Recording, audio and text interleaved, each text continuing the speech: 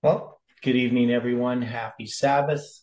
We're going to begin our study here right away. So, we've been studying um, the three angels' messages of righteousness by faith. And presently, we're looking at the book by Robert Wieland and um, Donald K. Short called 1888 Reexamined. We're looking at the reissue of it, the republication of it in, I guess, technically in 1987, but for this anniversary of 1888, so 1988. And uh, we had finished off with a quote from E.J. Wagner, which we're going to discuss and look at that a little bit more. So, what we're doing here is he's giving some background history regarding Jones and Wagner in 1888 from his perspective of how he understands it. I have a bit different perspective, but they're similar. So, anyway, before we begin, can you join me in a word of prayer? Dear gracious Heavenly Father, we are so thankful for the Sabbath, for the blessings of this past week, for the trials and the triumphs. We are thankful that your Spirit still speaks to our hearts and is speaking to the hearts of those around us.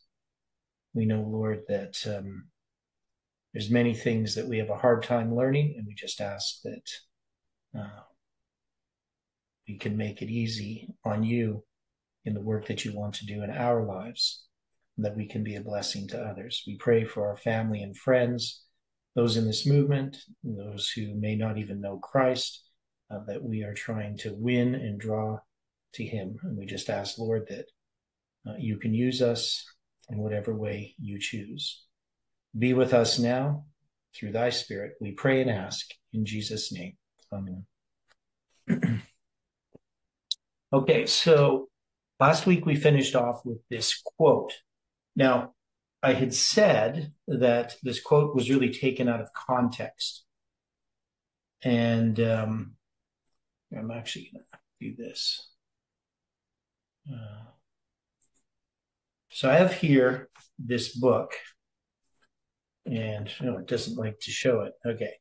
You can see it's called The Confession of Faith by Dr. E.J. Wagner. This was taken from James White's library, Andrews University, Bering Springs, Michigan Heritage Room. So this was, somebody did a photocopy of this or something. And this copy I have was my sister-in-law's copy when she was an Adventist, and she got it from Herbert Hohen or somebody like that in British Columbia. And so at least it came from his press originally. And so I'm not going to read through this, but maybe I should, but I wish I had a good copy. I could probably find it online somewhere. It's not on the E.G. White disc of E.J. Wagner's material. It wasn't published while he was alive. It was found on his desk when he died. And so when we go back to this document, the problem here is this is his account of his experience looking back 34 years previous. So 1882, he wrote this in 1916. So I guess 16 plus 18 is 34. So that's why it's 34 years previous. Now, at this time, Wagner is out of the church. And one of the things that the review said regarding this is that he places Wagner and Jones in a much more positive light than they should be. Now, and this is something that we need to discuss about 1888. So Jones and Wagner both were out of the church. I mean, and we're going to look at how Jones left the church. But basically what happened with Wagner is he was sent to England. And while in England, he got caught up in pantheism. He also ended up having an adulterous affair and got divorced and married some other person. And so that, of course, is grounds to remove his credentials, that he'd no longer be a minister of the Seventh-day Adventist Church. But even prior to that, he was writing material that was pantheistic. And the book, like The Everlasting Covenant, that's a good one if you want to read his pantheistic views. His views start to get a little weird, obviously, once he's departing from Christ. Now, the question is, how can somebody who has, that God has used, end up departing from Christ? You know, we know the statement in the scriptures that says they went out from us. How does that go? I'm just going to try to find the exact wording. Some to the effect they went out from us because they weren't a part of us. Anybody know what that verse is? Yeah, so it's 1 John 2, verse 19. And it says, little children, it is the last time. And as ye have heard that Antichrist shall come, even now there are many Antichrists, whereby we know that it is the last time. They went out from us, but they were not of us. For if they had been of us, they would no doubt have continued with us. But they went out, that they might be made manifest that they were not all of us. So who is he talking about here in 1 John chapter 2? Because, you know, we use this quote, right?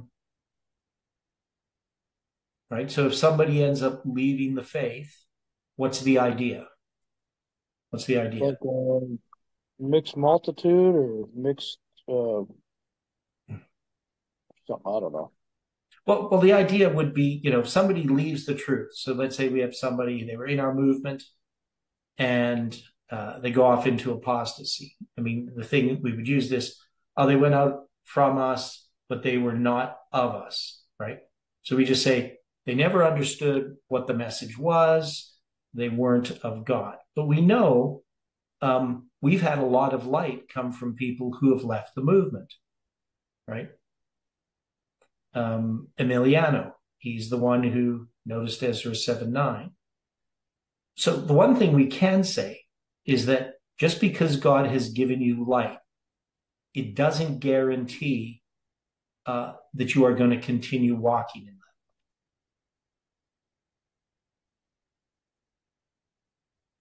Correct? Yep. Okay.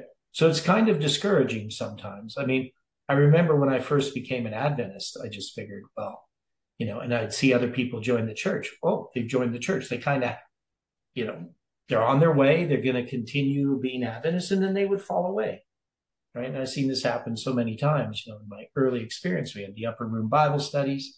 I remember one time this guy showed up. He was a young guy. He would have been like 19 or something like that. He had read Uncle Arthur's Bible storybooks. And he had looked up all the Bible references. So he studied the Bible using those as a guide. He ended up going to an evangelistic series, got baptized, came to our upper room Bible studies. He knew a lot about the Bible, but he didn't last long. But there are people who, not just like that, there are people who have preached the message for a long time that God has used, and then they fall away. So how do we explain that? How do we explain Wagner's apostasy? And see, they're not really addressing. What's that? It's hard to explain. Yeah, because he had all of it. Now, we know that the way that these messengers were treated or mistreated had an effect upon their experience.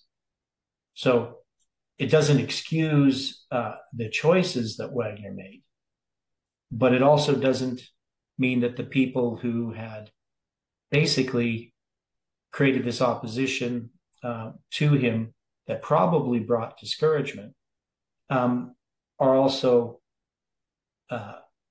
not to be, they're not excused. Now, I can't remember the statement. Let's see.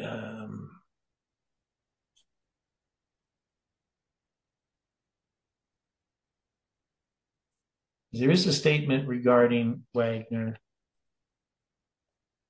and Jones, but I don't know the wording of it.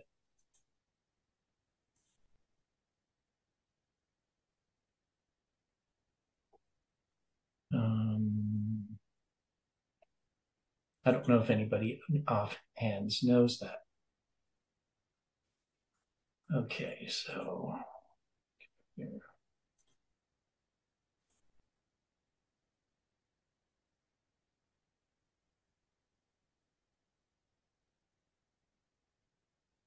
Okay, so you type in Wagner, Jones, and messengers.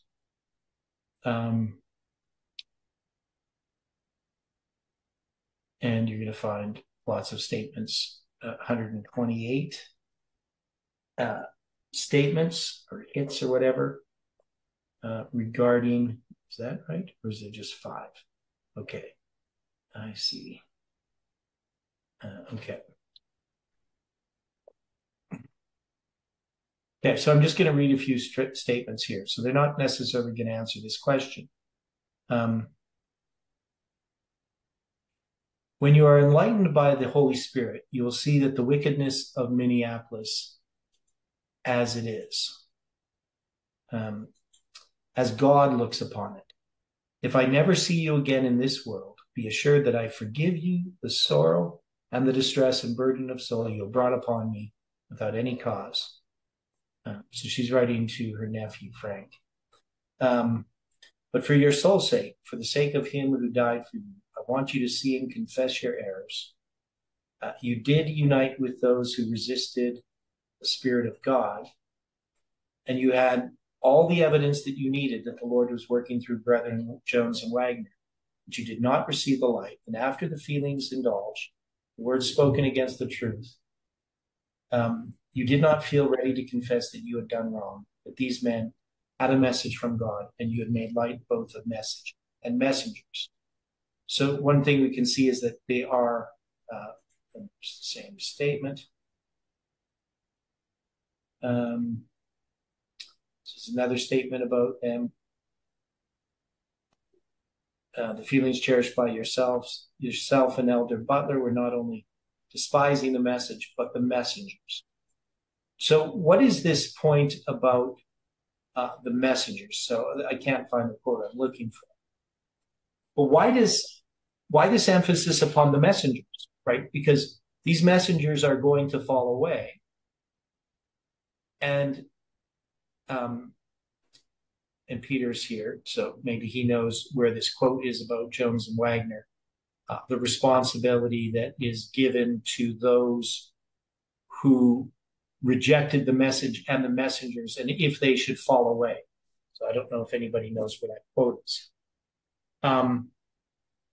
But the idea that we're looking at here is we're looking at, for those that just arrived, we're looking at 1888 Reexamined, and there's a quote in there, which is that we're studying a little bit more about the apostasy of Jones and Wagner. And the reason why we're doing that is this quote is taken from a paper called The Confession of Faith of Dr. E.J. Wagner. So here he's going to talk about his conversion. And so Wieland and Short, they're not giving us all the information here. That is, they're talking about this conversion of Wagner that he writes 34 years after the event. And in the context here, Wagner is using this for a reason why he's actually rejecting Adventism. So if you've ever read the Confession of Faith of E.J. Wagner, which was found. Uh, it was dated May 16th, 1916, written just before his sudden death. So he gives this confession of faith and he dies, right? Um, and the question really has to do with, if somebody was given light, how do we account for the fact that they fall away? And we know that people use this as an excuse to reject the message of Jones and Wagner. But we know that in part, their falling away is attributable to the response of the message and the treatment of the messengers, right?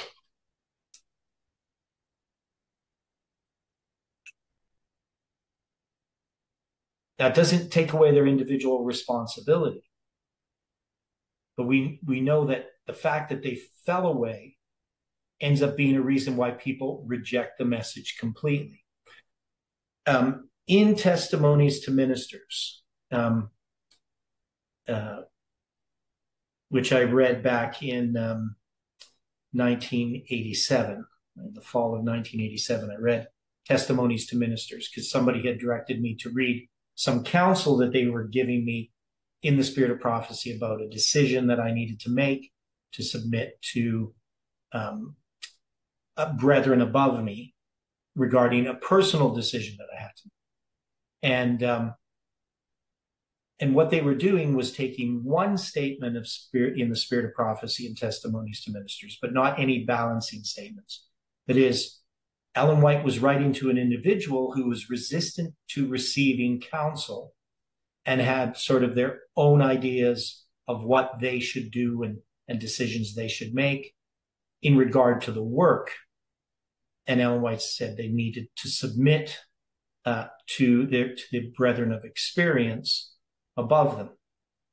But when she was writing to the brethren of experience regarding how we try to make decisions for others, the balancing is that if you treat others or see others in a certain way and you warn them, but you treat them badly, they will end up acting out basically how you have treated them, and you will then justify your treatment of them based upon how they act, right?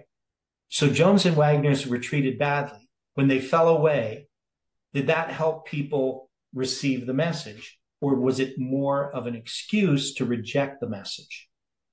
And the answer would be more of an excuse to reject the message. Since Jones and Wagner fell away, obviously their message had a flaw.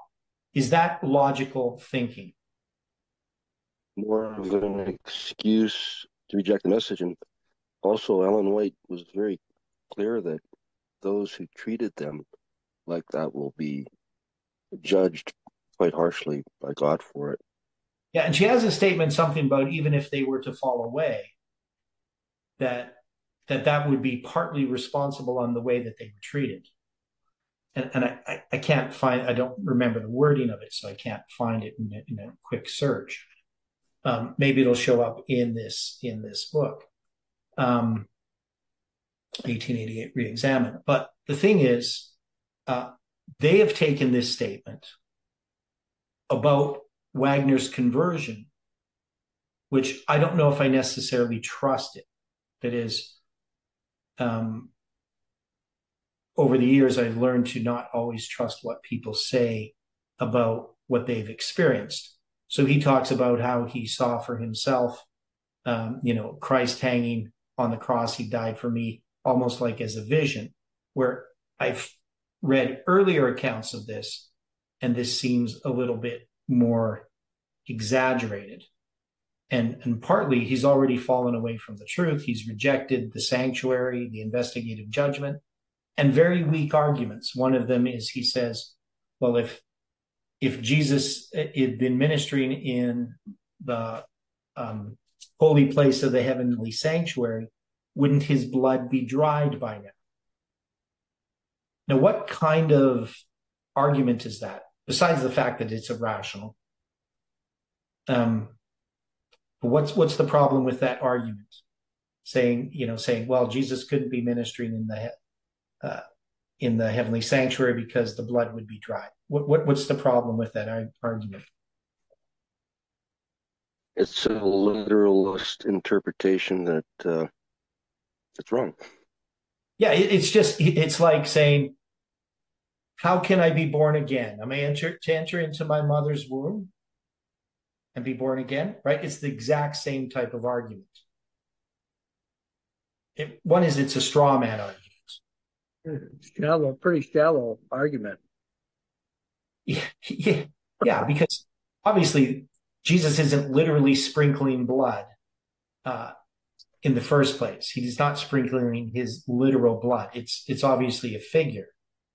But these are the types of things that happen to people when they depart from the truth.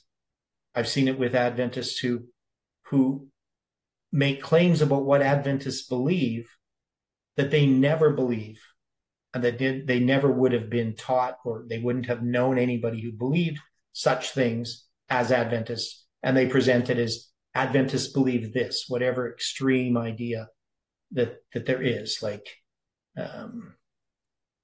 anybody who wears jewelry is going to be lost, and they should be treated in some such a manner or whatever, where we wouldn't have that extreme of view. They'll present something in the most extreme way.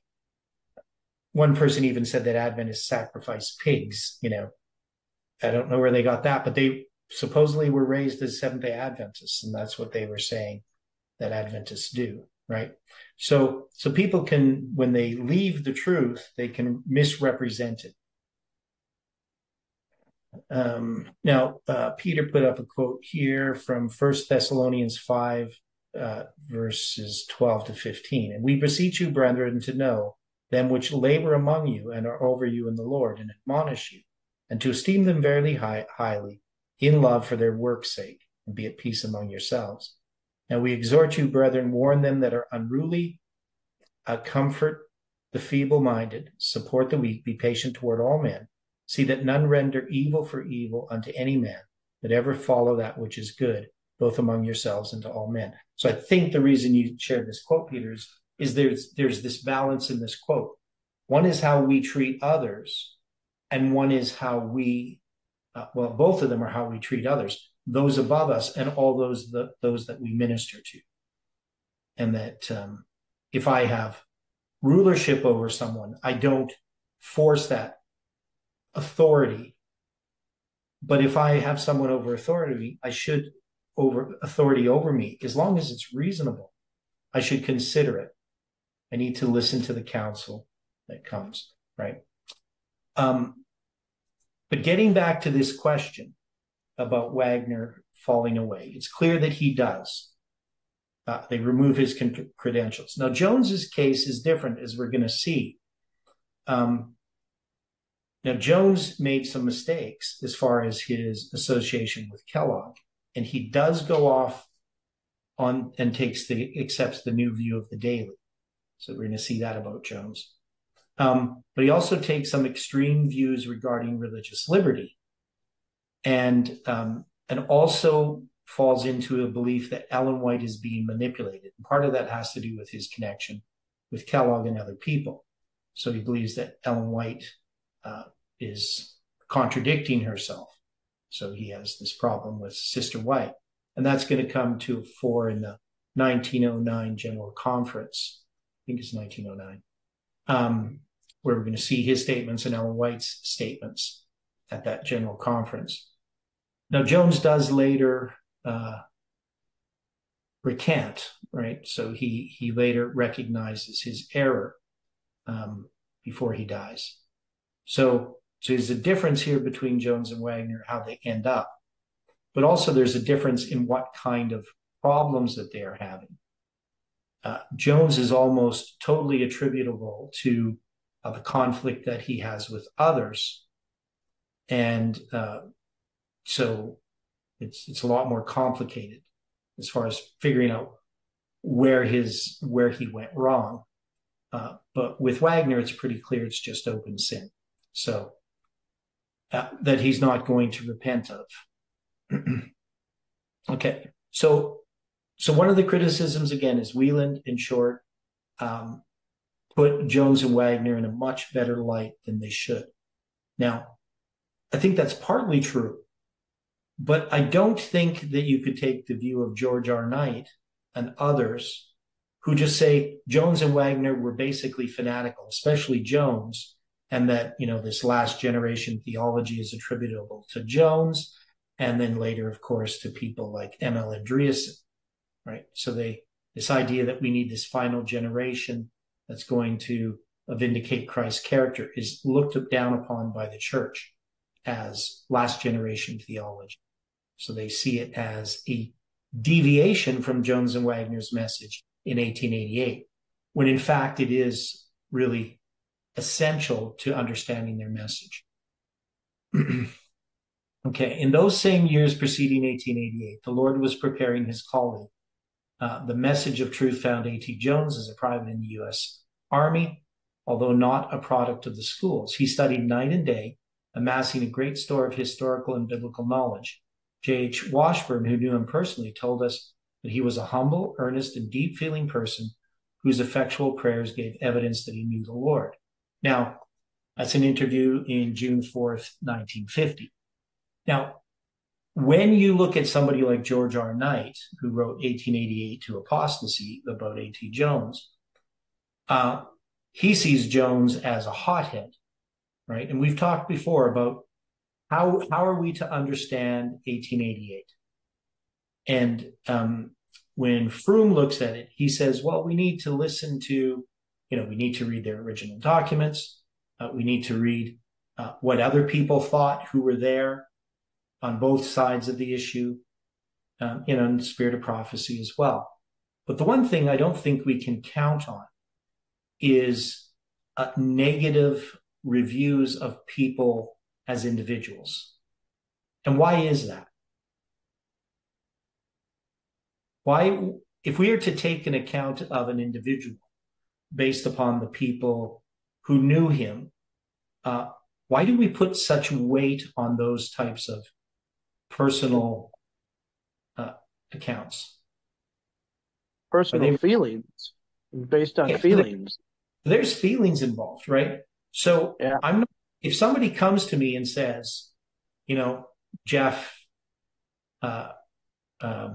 there, I can't remember your last name. It's like you got Ritz or Ritz or something. Ritz. Okay. Yeah. So Jeff Ritz, and he's this type of person, and I've had all kinds of dealings with him, and you can't trust him and whatever. How do I know that what that person has said is true? It could be that person, everything that he says about Jeff Ritz is actually more true about himself. And generally, I find that when somebody has an evil report of an individual, that it's actually saying more about them than it is about the individual that they bear the evil report of.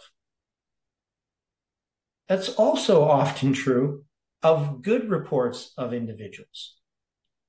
So sometimes, a person will give a really good account of an individual who maybe, he looks at better than he should. But a lot of that has to do with the character of the individual giving that good report. He sees the best in the other person, right? He could pick at things that, that the other people are picking at, but he sees the positive attributes of that individual and encourages those attributes in that individual. When we pick at people's negative aspects, we're actually magnifying that and driving the person often to develop those attributes, right? Does that make sense? So I rather listen to a good report, but I also know a good report may not necessarily be true. But J.S. Washburn says that Jones was humble. Well, if you read 1888 to Apostasy, A.T. Jones, 1888 to Apostasy by George R. Knight, Jones, the last thing he is humble. He is an arrogant, pushy, he wants to be in control. He doesn't listen to anybody. He's the word that, kingly power, that would be A.T. Jones, right? According to George R. Knight. That's how he paints him, right? And you can see this with other people. You can see people, for instance, with Jeff Pippinger, people who loved him, still do love him, and other people who have all kinds of negative things to say about him. And I found this in my own experience so many times, that when somebody is telling you about someone, they're really telling you about themselves.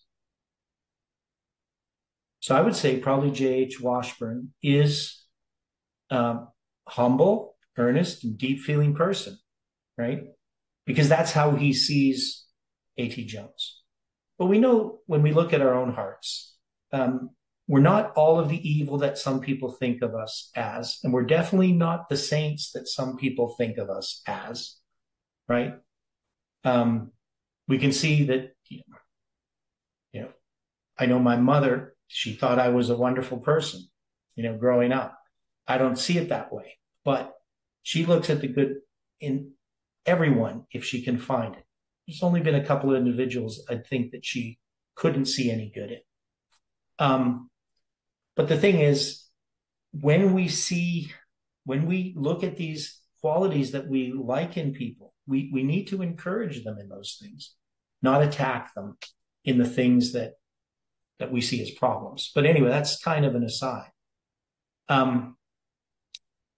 But Whelan and Short, they're going to look at Jones and Wagner in a more positive light than the critics of Jones and Wagner's message.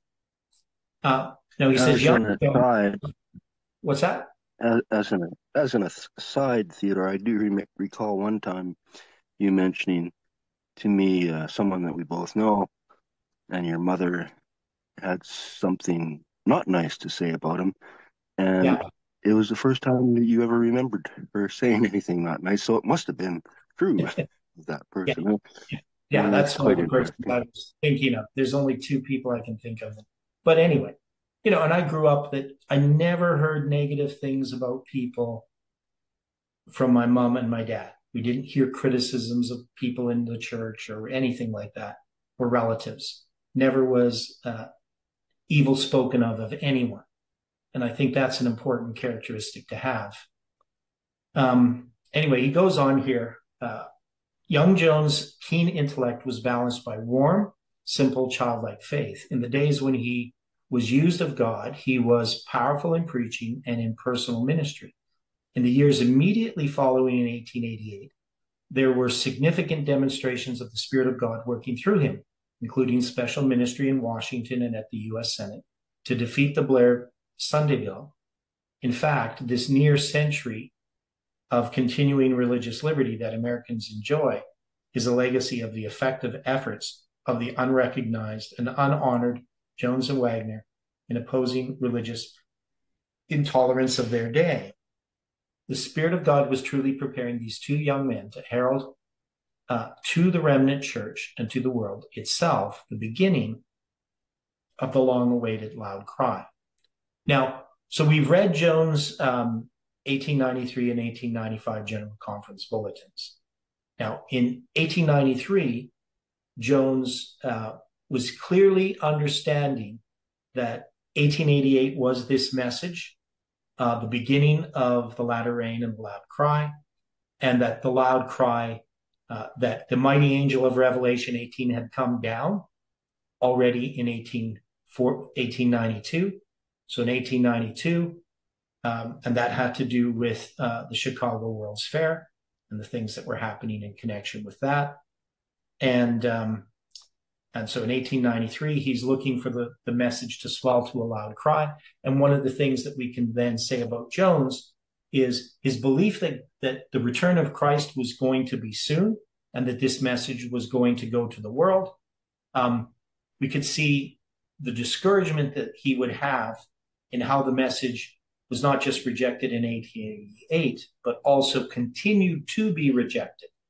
And all of the problems that were existing in the church must have been very discouraging to him. And and how Kellogg was being treated, all these types of things, all of this politics, Jones got caught up in.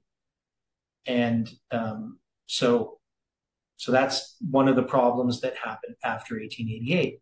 So in the church's view that, eventually we accepted Jones and Wagner's message, we've seen that that's not the case, that what they have done is redefined the message, claim to have accepted, but have always rejected it. Now, this book, 1888 Reexamined, and there's other books by Wieland and Short, but they really believe the idea that needs to be corporate repentance in order for the work to be accomplished. The church as an organization, the leaders have to repent of the rejection of this message, and that they have to accept this message. And of course, we don't believe that that's the case. This is about individuals accepting the message, not the church. So he's going to have this quote, which we well know. The Lord in his great mercy sent a most precious message to his people through Elders Jones and Wagner. This message was to bring more prominently before the world the uplifted Savior, the sacrifice for the sins of the whole world. God gave his messengers just what the people needed. For 8 years following 1888, Ellen White often spoke of these two young men as the Lord's messengers, endorsing them in words never uttered of any others. There are between 200 and 300 such enthusiastic statements from her. In 1890, she said, "Suppose that you blot out the testimony that has been going through these last 2 years, proclaiming the righteousness of Christ. Who can you point to as bringing out special light for the people?" In 1888, she had said, "God is presenting to the minds of men divinely appointed precious gems of truth, appropriate for our time. The message given us by A.T. Jones and E.J. Wagner is the message of God to the Laodicean church." When she first heard the message of Wagner, she immediately perceived its true significance. It was a special revelation for the church and for the world. I've had the question asked, what do you think of this light which these men are presenting? Well, I have been presenting it to you for the last 45 years, the matchless charms of Christ. This is what I have been trying to present before your minds. When Brother Wagner brought out these ideas at Minneapolis, it was the first clear teaching on this subject from any human lips I had heard, excepting the conversations between myself and my husband.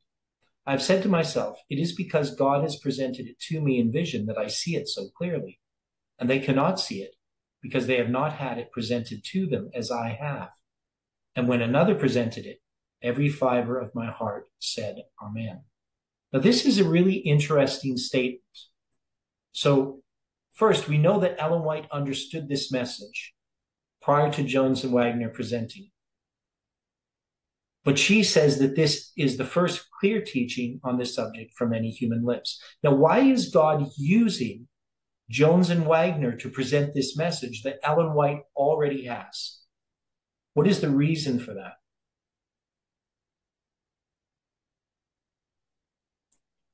How would we understand it when God raises up messengers? What does that mean?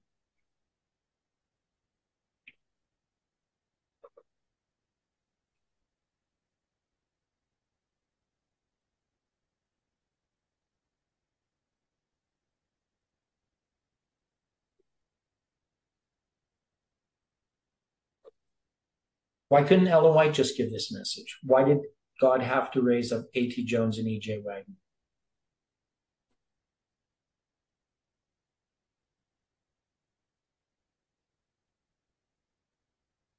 Because of the mess that had been occurring within the church with the president of the General Council and Uriah Smith. Okay, so you got G.I. Butler, Uriah Smith, all these problems. Okay. Now, why couldn't Ellen White just give this message? I mean, she's known this message. She said she'd been presenting it for the last 45 years. But God now has to raise up messengers. Why? Why does he have to specifically choose messengers to do this? What is that telling us? That's bringing the message through alternative channels, very much like if let's say someone was raised from the dead to give this, because then people would look and say, all right, maybe we'd better listen. Mm-hmm.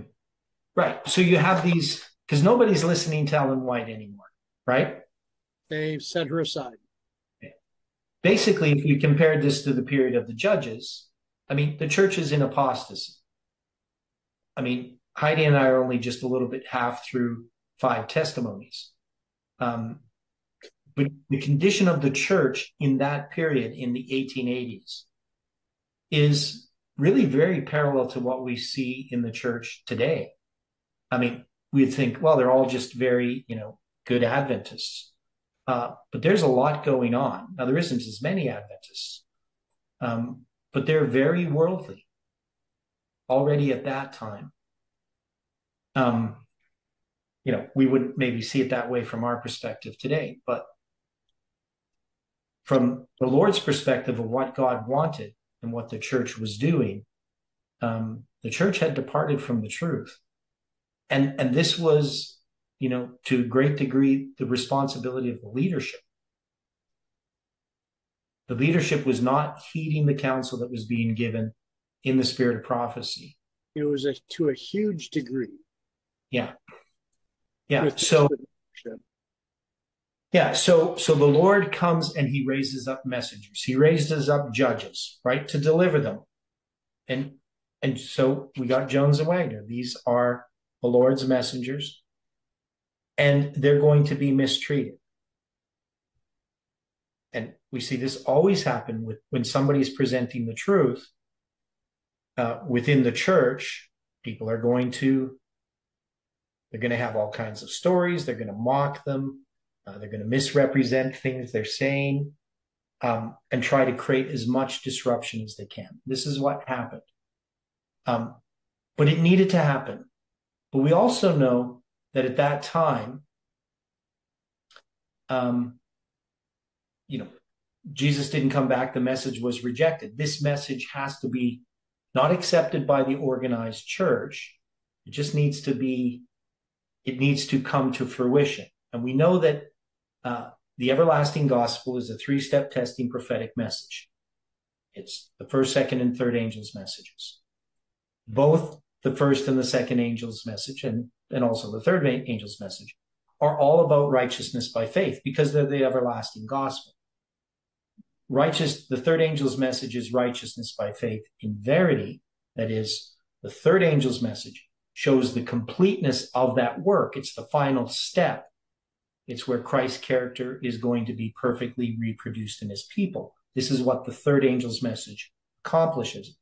And it accomplishes it under the most trying of circumstances, in the time of the Sunday law, the Sunday and the Sabbath confrontation. But you can't have a third without a first and a second. So we know, because the prophetic foundation had been rejected, and basically a Protestant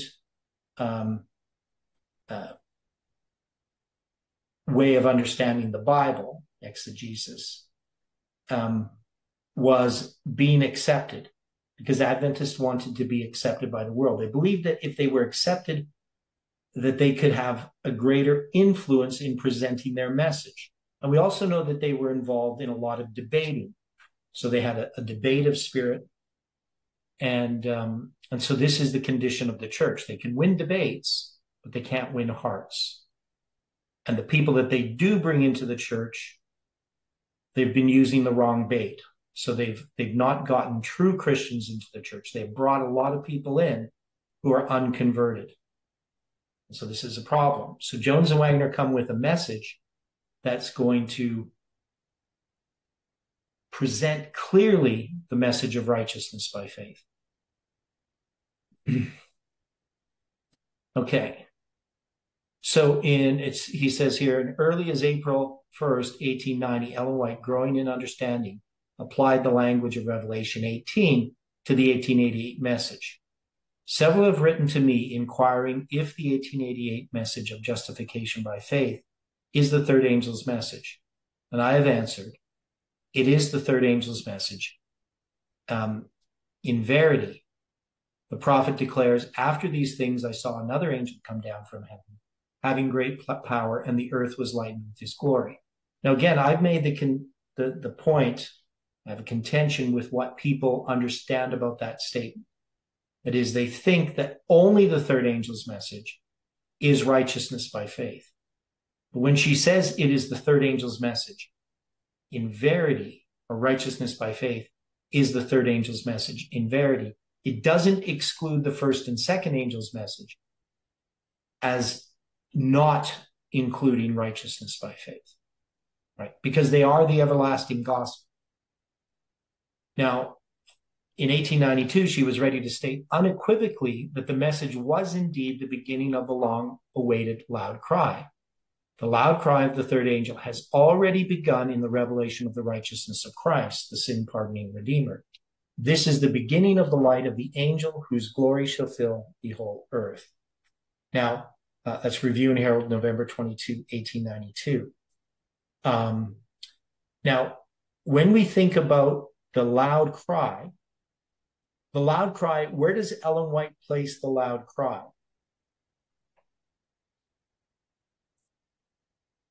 When it comes to Revelation 18 and the third angel. Is it not just before the time of trouble? Okay.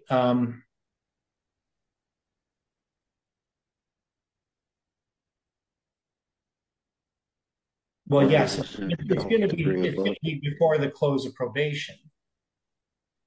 Help to bring about the time of trouble. Yes, it's going to be connected. So in Spiritual Gifts, Volume 1, she says under the chapter 34, the loud cry, I saw angels hurrying to and fro in heaven. They were descending to earth and again ascending to heaven, preparing for the fulfillment of some important event.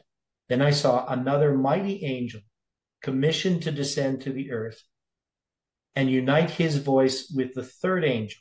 So this is the angel of Revelation 18. He descends to the earth and unites his voice with the third angel and give power and force to this message.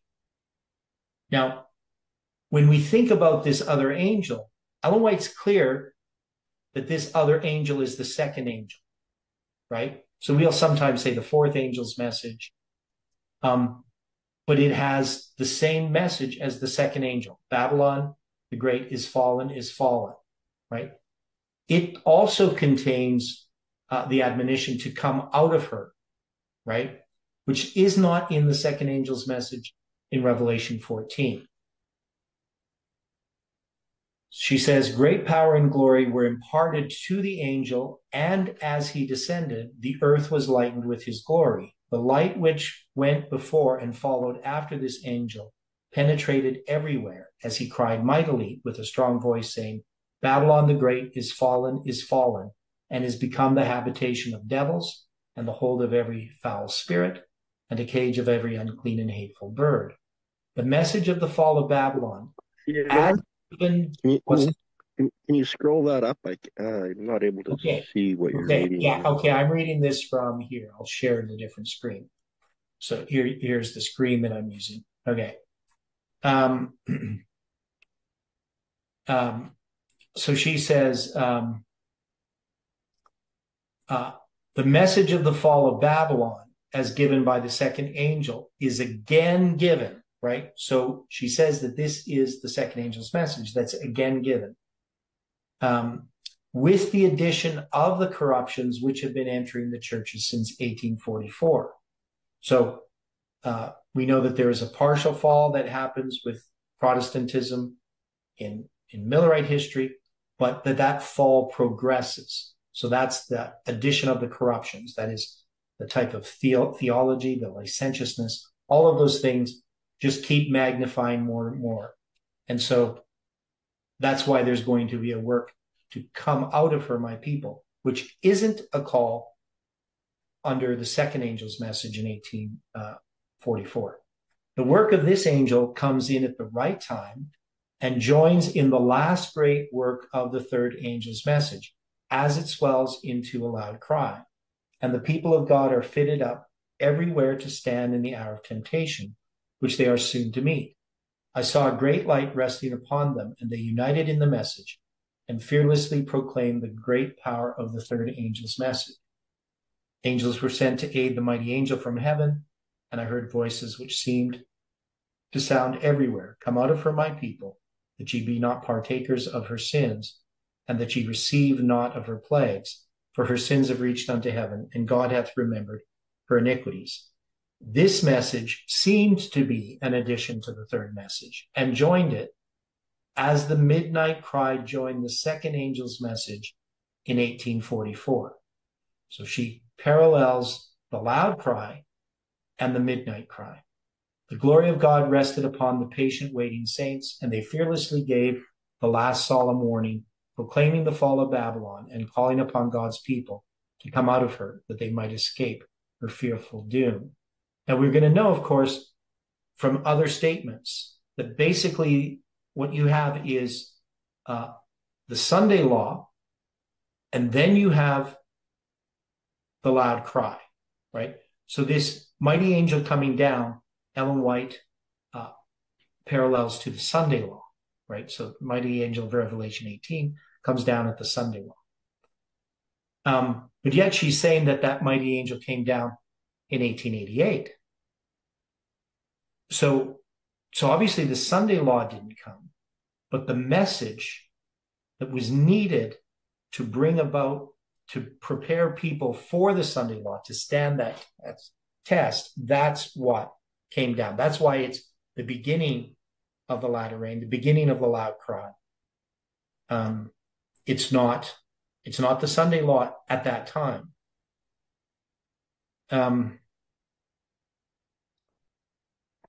Okay, so there's a lot more that we could look at here, but we're going to go back to our document instead. And before we do that, we also have, okay, so this is from Peter there. He says, it is quite possible that Elder Jones or Elder Wagner may be overthrown by the temptations of the enemy. So this is Ellen White saying this, right? Right, so this is a letter to Uriah Smith, September 19th, 1892. So Ellen White says, it's quite possible that Elder Jones or Elder Wagner may be overthrown by the temptations of the enemy. By the temptations, pardon me, but if they should be, this would not prove that they had no message from God, or that the work that they had done was all a mistake. But should this happen, how many would take this position and enter into a fatal delusion because they are not under the control of the Spirit of God? They walk in the sparks of their own kindling and cannot distinguish between the fire they have kindled and the light which God has given. And they walk in blindness, as did the Jews. So you can see this very thing. This is the statement I was looking for. Thanks, Peter. So this is the very way in which people now look at Jones and Wagner. I've heard it many times. Well, they fell away. So obviously their message can't be true. And of course, Ellen White's quite clear. The message was from God. If they were to fall away, if they succumb to the temptations of the enemy, doesn't mean that they had a false message. Now, it's obviously bad when people fall away, because it does, in many people's eyes, diminish the value of that message. If we fall away from the truth, people would look to us as somebody who was truly a Christian or truly an Adventist, and we fall away from the truth, that can discourage many people, right? So to be faithful to God is important, just in that regard. notwithstanding, it's also important for you to be faithful to God. Okay, so thanks for that. Um,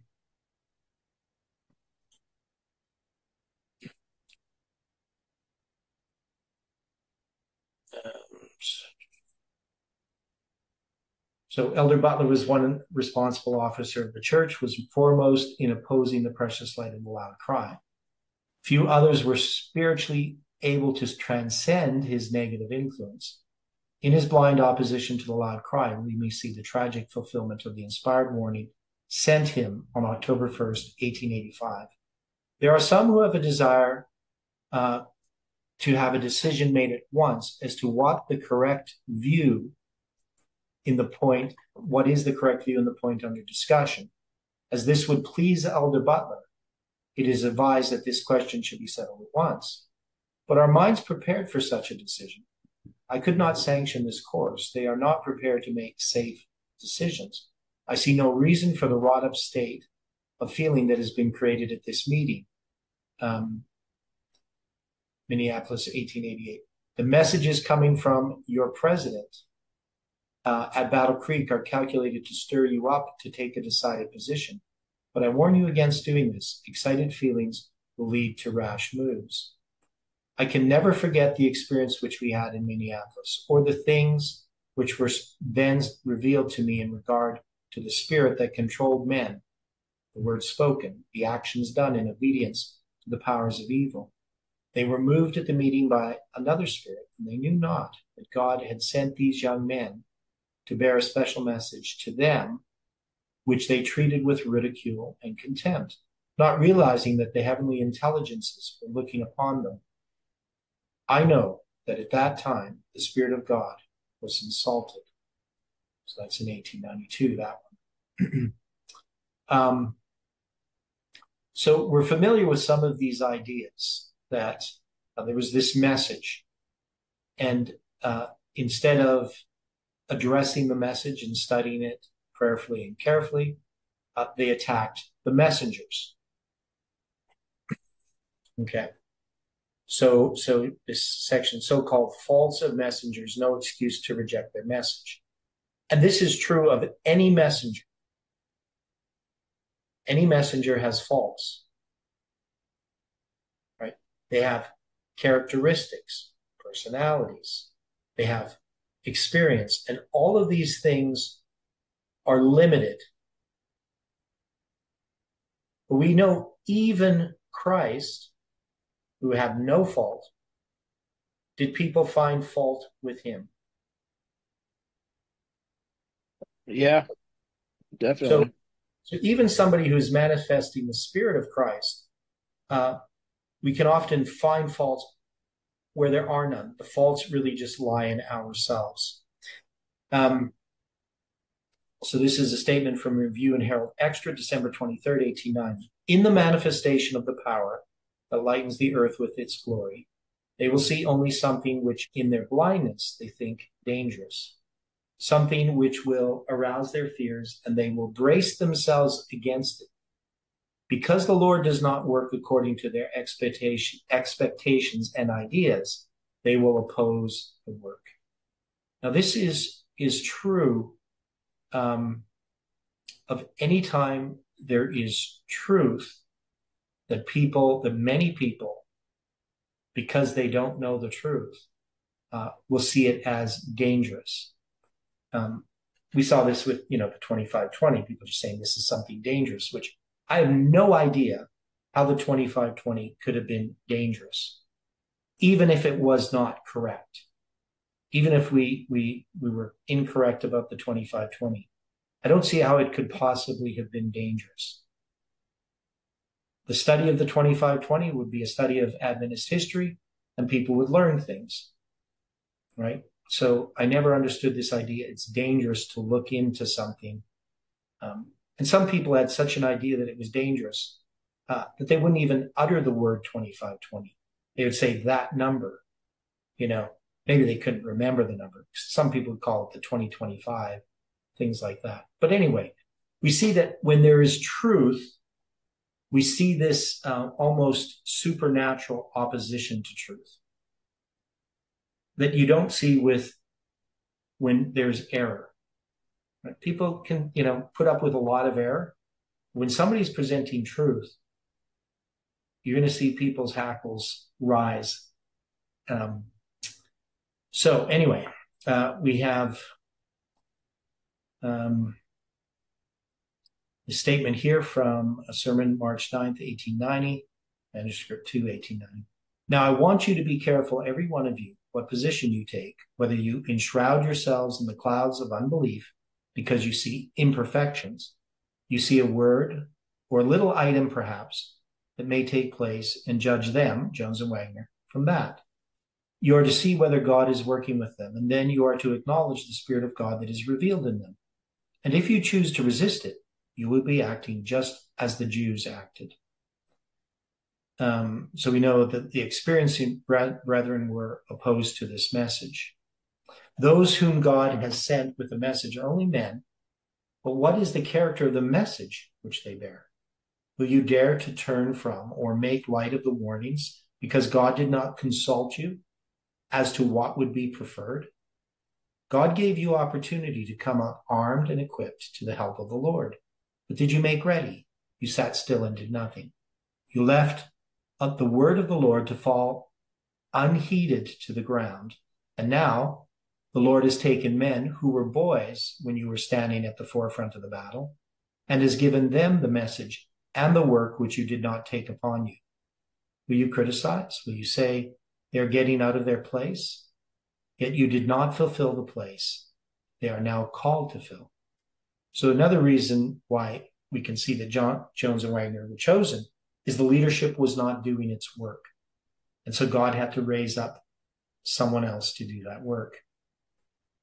Those whom God has sent with a message are only men. Some have turned from the message of the righteousness of Christ to criticize the men, right?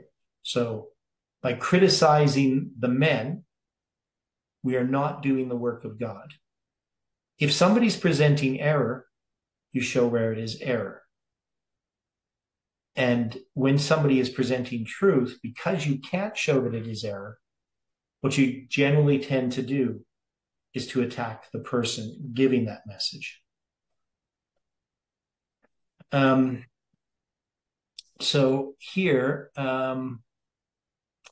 they say, one of our esteemed denominational authors attempts to show that the 1888 opposition was justifiable. Note that he emphasizes the faults of Jones and Wagner and blames them for causing the rejection of their message. Thus, he, in fact, perpetuates the 1888 prejudice and sets our clock back 100 years. Not only was he, Jones, naturally abrupt, but he cultivated singularity of speech and manner, was at times obstreperous, and he gave just cause for resentment. Jones and Wagner, shouting, "Christ is all," gave evidence that they were not wholly sanctified. Incorrectly cites Mrs. White as supporting the idea that Jones and Wagner contributed a contentious spirit to the terrible experience at the Minneapolis conference. They bore almost exclusively upon faith as the factor of salvation, were not disposed to consider the other side calmly, were not wholly without fault in conceit and arrogance, failed to show the humility and love which righteousness by faith imparts. Extreme teaching of Jones and Wagner is observable still in the mystical pronouncements of those who make faith all and works nothing. They were imperfect channels. As we look back on the controversy, we perceive that it was the rancors aroused by Jones and Wagner's personalities, much more than the differences in beliefs which caused the difficulty. So this is Arthur Spalding, Captains of the Host, page 951 and 602. Now, Adventists read this type of material. Right? We have Froome, his book, Movement of Destiny. Of course, we have Spalding before that. And we also have George R. Knight presently and others. And it's all through our church. That is, if we were to ask the average Adventist about Jones and Wagner's, what kind of characters they had, what kind of personalities, we would get this view. Now, every one of us has people who do not like us. Well, maybe there's somebody there who people like, but I know even my mom or my brother David, people that most people really liked, they always had their enemies. And if you pick the words of those that oppose a person as an example of their character, it's not going to be very accurate. Um, I had a pastor who collected. He had a big binder of all of these people that he interviewed about me. My ex-wife and people that I used to know, to find out about me, right? And he formed his conception of who I was as a person by all of these interviews. And after he had preached a sermon against me personally in church, the conference asked him to sit with me and to discuss, why he had presented this message. And he brought out this binder and went through and named each person and what they said about me. It was kind of interesting. So we can do that with people, right? We can, and especially if you're mining for negative comments, right? I don't know if you've ever seen people who do that. They will express something negative about a person and they want to see if you agree with them. And It's you called confirmation. It's called confirmation bias. Yeah, well, it's a confirmation bias, but often they do this just so that they can say that other people, they can blame their opinion on other people, right? So all these people are saying this about you, but in reality, maybe only a few of those people even said anything negative about you. They just didn't disagree when that person said something negative about you, right? And I've had this happen where people would say, well, so and so said this about you. So what I do is I go to the person and ask them, did you say such and such? And they'll be like, no, here's what I actually said. And they obviously had a problem with you. And I recognize that, but I didn't say what they said I said. Now, they, of course, could not be, maybe they're not telling the truth. Maybe they did say it. But often I think the person was just, misquoted. Just because they didn't, the other person was looking for those negative statements. The point is, we know that is not how a Christian should act. That this is gossip. This is the evil work. This is the work of the accuser of the brethren. And now we can make statements about Froome and Spalding and George R. Knight in that what they are doing, what they are saying is incorrect. But I know nothing about them as individuals. For me to say that they have these certain types of personalities, I don't know anything about their personalities. I don't know how they come to have their views and opinions. I don't know. I just know the views and opinions are incorrect. And that's not how we are to do things. Now, while it is true that Ellen White rebuked A.T. Jones for being momentarily too sharp on Uriah Smith in the pre-session controversy on the 10 horns, she nevertheless defended the two brethren as Christians and gentlemen. And she more than hinted that a goodly number of the opposing brethren did not evidence such heavenly credentials. We have modern writers who paint Jones and Wagner in the same fault-finding terms as did their 1888 opponents. But the two messengers enjoyed Ellen White's unqualified endorsement. It is true that after the 1888 era finally ended, they faltered and lost their way.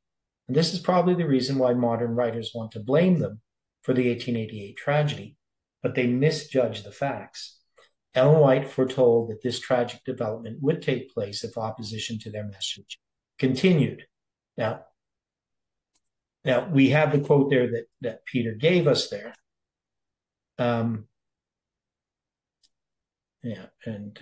So that quote Now, to say, I think they're overstating the quote. She says, it is quite possible that Elder Jones or Elder Wagner may be overthrown by the temptations of the enemy. So I don't know if she particularly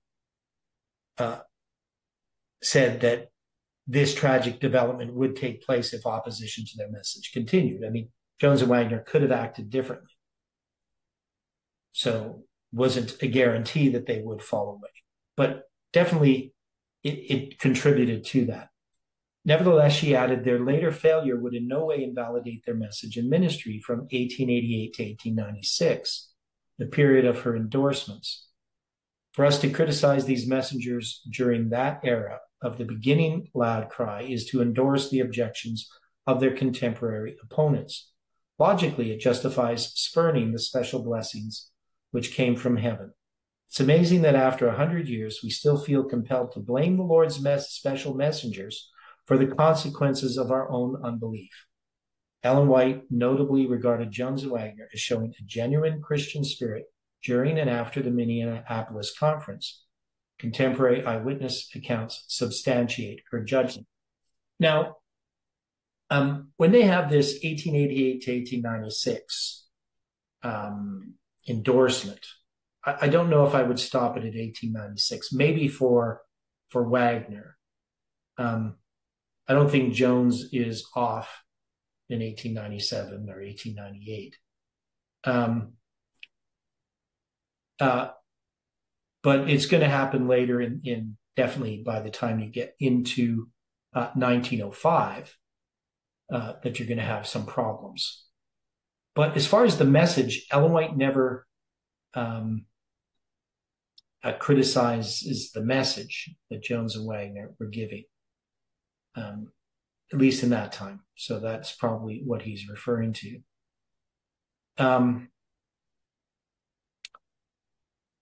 So here's just one of the statements regarding Brother Wagner. Dr. Wagner has spoken to us in a straightforward manner. Of one thing I am certain, as Christians, you have no right to entertain feelings of enmity, unkindness, and prejudice towards Dr. Wagner, who has presented his view in a plain, straightforward manner, as a Christian should. I believe him to be perfectly honest in his views, and I would respect his feelings and trust him as a Christian brother, so long as there is no evidence that he is unworthy. The fact that he honestly holds some views of Scripture differing from yours and mine is no reason we should treat him as an offender, as a dangerous man, and make him the subject of unjust criticism. And of course, we see this happening all of the time. That somebody holds a differing view from me is no reason for me to criticize him as a person, to say that he's dangerous. Personal attacks, personal type attacks. Yeah, and this has been one of the problems, I believe, in this movement with many people in the past, is that that mistakes were made in regard to how people were treated merely because they held a differing view. And that drove them further away from the message and ultimately led to the situation where they had departed from the message completely. Now, it doesn't take away that person's individual responsibility. Some people cannot handle unjust criticism. You know, it's just some people can't do it. You know, when they're misrepresented and their, you know, stories are told about them, that's it, right? Some people can. So you know, you just I hate it when I see people being misrepresented, and I see their reaction, and I see them being driven away from the truth. I just think it's unfair, but it does happen, and we need to be aware of the danger of that. If there's anything dangerous, it's misrepresenting and criticizing people unjustly. That's the danger. To say that somebody's a dangerous man, that's a very dangerous thing to do, rather than to follow the counsel that God has given. They say a young minister who came to the Minneapolis meeting with a prejudice in mind against him has left on record his impressions of the spirit which Wagner showed. Being decidedly prejudiced in favor of Elder Butler and against E.J. Wagner, I went to that meeting with a prejudiced mind. With pencil and notebook in hand, I listened for heresy and was ready to see flaws and find fault with whatever was presented. As Elder Wagner started in, it seemed very different from what I was looking for. By the close of his second lesson, I was ready to concede that he was going to be fair, and his manner did not show any spirit of controversy, nor did he mention any opposition that he was anticipating. Very soon his manner and the pure gospel that he was setting forth materially changed my mind and attitude, and I was an earnest listener for truth. At the close of Elder Wagner's fourth or fifth lesson, I was subdued. I was a subdued, repenting sinner. After Elder Wagner had finished his 11 studies, the influence which had in quite a measure taken out of a good many the debating spirit, and that's the end of the sentence.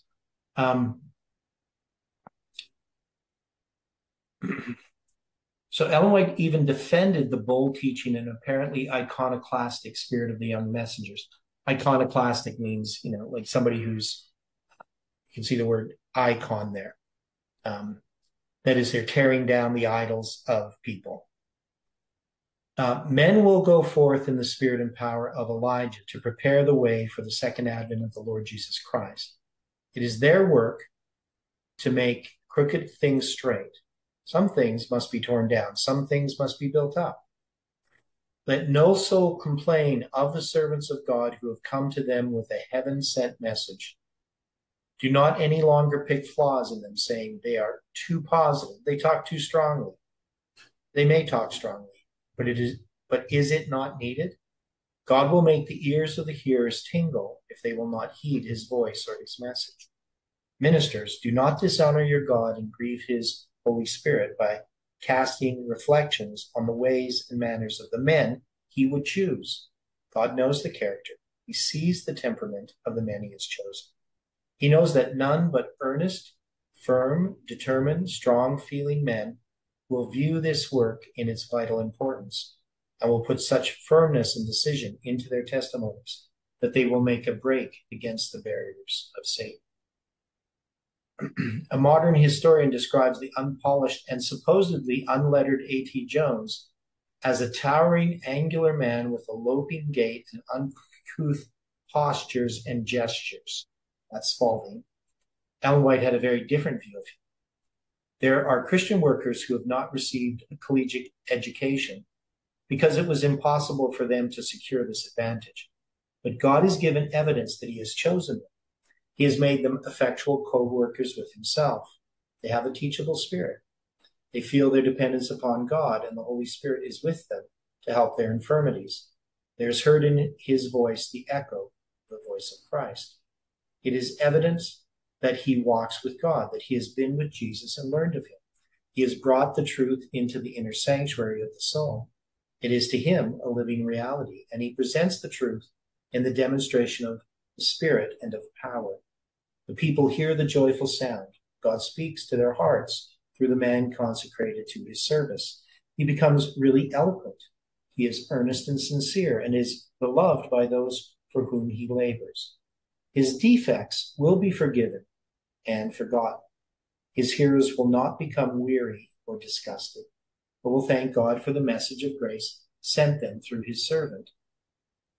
They, that is the opponents, can hold the objectionable atom under the magnifying glasses of their imagination until the atom looks like a world and shuts out from their view the precious light of heaven. Why take so much account of that which may appear to you as objectionable in the messenger, and sweep away all the evidences that God has given to balance the mind in regard to truth?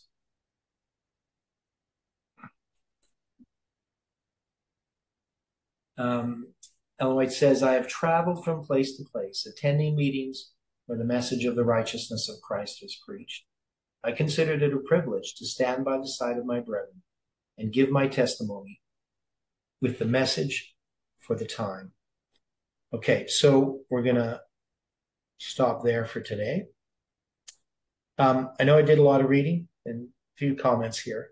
Any final thoughts on what we have read before we close with prayer?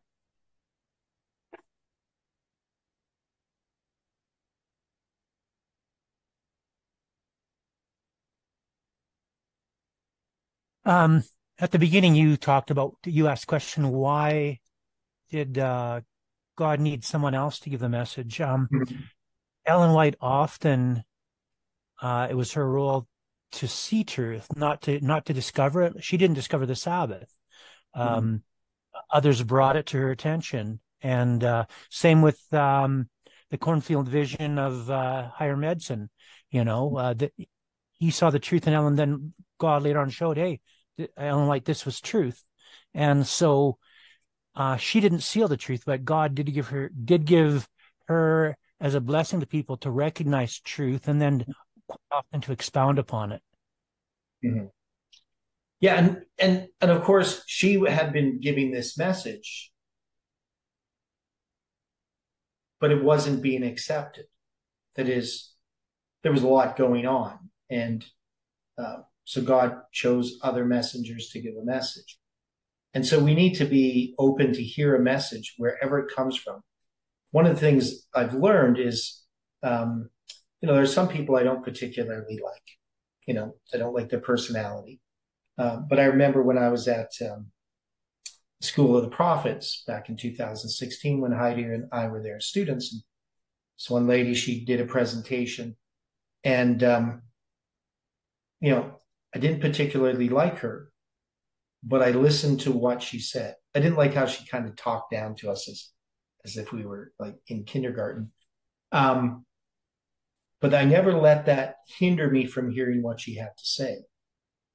And um, that's sometimes a hard thing to do. We like to, listen to the voices that sort of agree with our sentiments. It's hard to read somebody and learn from somebody who has not even just maybe a personality we don't like, but maybe even holds to some error.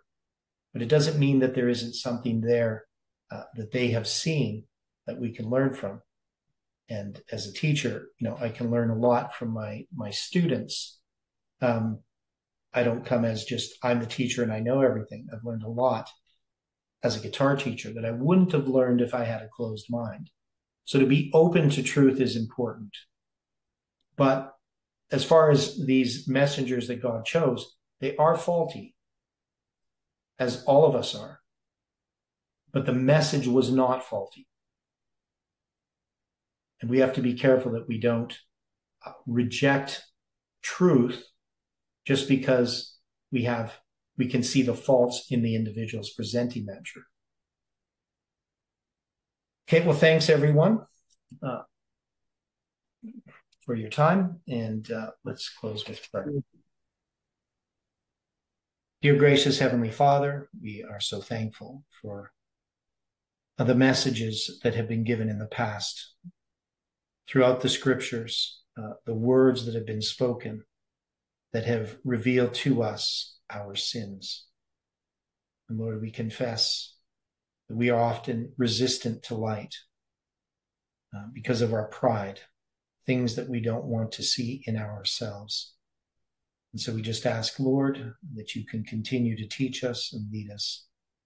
I pray that you can bless each person studying these messages, studying the truth and searching for truth, that you can lead them into all truth through your Spirit. Be with us on this Sabbath. May it truly be a blessing. We pray and ask in Jesus' name. Amen.